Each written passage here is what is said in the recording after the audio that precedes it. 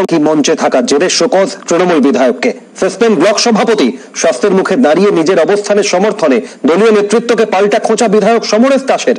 পূর্ব মেদিনীপুরের এগরার ঘটনা, বইমেলা অরাজনৈতিক মঞ্চ, দাবি উদ্যোক্তাদের। রাজ্য রাজনীতিতে তাঁদের সম্পর্ক অহিনকুলের, অথচ একই মঞ্চে তাঁদের পাশাপাশি দেখা গেল এগরার বইমেলায়, যার জেরে শোকজ করা হলো এগরার বিধায়ককে। শুক্রবার সন্ধ্যায় উদ্বোধন হয় এগরা বইমেলায়। উপস্থিত ছিলেন তৃণমূলের বিধায়ক সমরেশ দাস এবং মেদিনীপুরের সাংসদ তথা বিজেপির রাজ্য সভাপতি দিলীপ ঘোষ।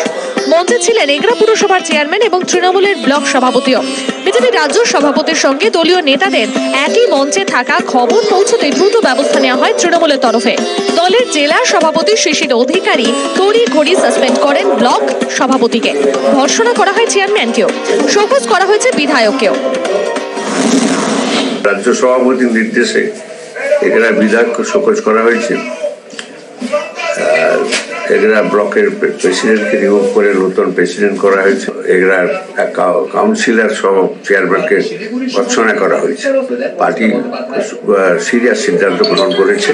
এই ধরনের কাজ খুব গলিত কাজ হয়েছে বলে পার্টি মনে করে। শোকজের চিঠি পাননি বলেই দাবি বিধায়কের।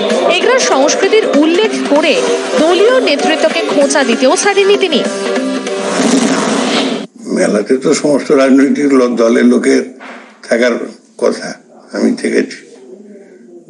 দলের পক্ষ থেকে আপনাদের বলছে যে শোকজ করা হয়েছে, কিন্তু আমার কাছে ফোনে অথবা লিখিতভাবে কোনো সংবাদ এখনো পৌঁছায়নি। রাজ্যের শাসক দলের বিধায়কের সঙ্গে মঞ্চ শেয়ারে কোনো দোষ দেখছেন না দিলীপ ঘোষ। এটাই এগরার সংস্কৃতি, দাবি মেদিনীপুরের বিজেপি সাংসদের। এটাই এগরা মেলা, এগরার সাংস্কৃতিক মেলার ঐতিহ্য। সব রংকে, সব ধর্ম সংস্কৃতিকে, সব পার্টিকে এক জায়গায় করেছে, আমরা তার জন্য আনন্দিত। একই দাবি এগরাবাসীরও। রাজনৈতিক বিতর্কে ঢুকতে চাননি বইমেলার আয়োজকরা। কমিটির দাবি এগরা বইমেলা ও রাজনৈতিক মঞ্চ। এগরা মেলা তো কোনো রাজনৈতিক প্ল্যাটফর্ম নয়। এই মেলা 34 বছর ধরেই চলছে সবাইকে নিয়ে।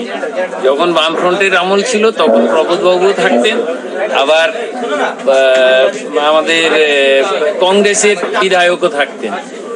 এই পরম্পরা আমাদের রয়েছে। এগরা বইমেলায় গিয়ে তিরস্কৃত হয়েছেন পুরসভা চেয়ারম্যান তৃণমূলের শঙ্কর বেরা। যদিও পরিস্থিতির প্রেক্ষিতে তাঁর সাফাই দিলীপ ঘোষ আসবেন না জেনে গিয়েছিলেন তিনি। রাজনৈতিক বিশ্লেষকদের মতে এনআরসি সিএএ নিয়ে উত্তপ্ত পরিস্থিতিতে বিজেপির কোনো রকম সংস্পর্শ এখনো পছন্দ করছে না তৃণমূল নেতৃত্ব। ভবিষ্যতে রাজ্যের যে কোনো জায়গায় এমন পরিস্থিতি এড়াতেই কড়া ব্যবস্থার মাধ্যমে দলীয় নেতাকর্মীদের বার্তা দিল এনডিএর প্রাক্তন শরিক দল। পূর্ব মেদিনীপুর থেকে ক্যামেরায় সজল কান্তি মাইতি ও সঞ্জীব আচার্যের সঙ্গে শুভময় জানা, নিউজ টাইম।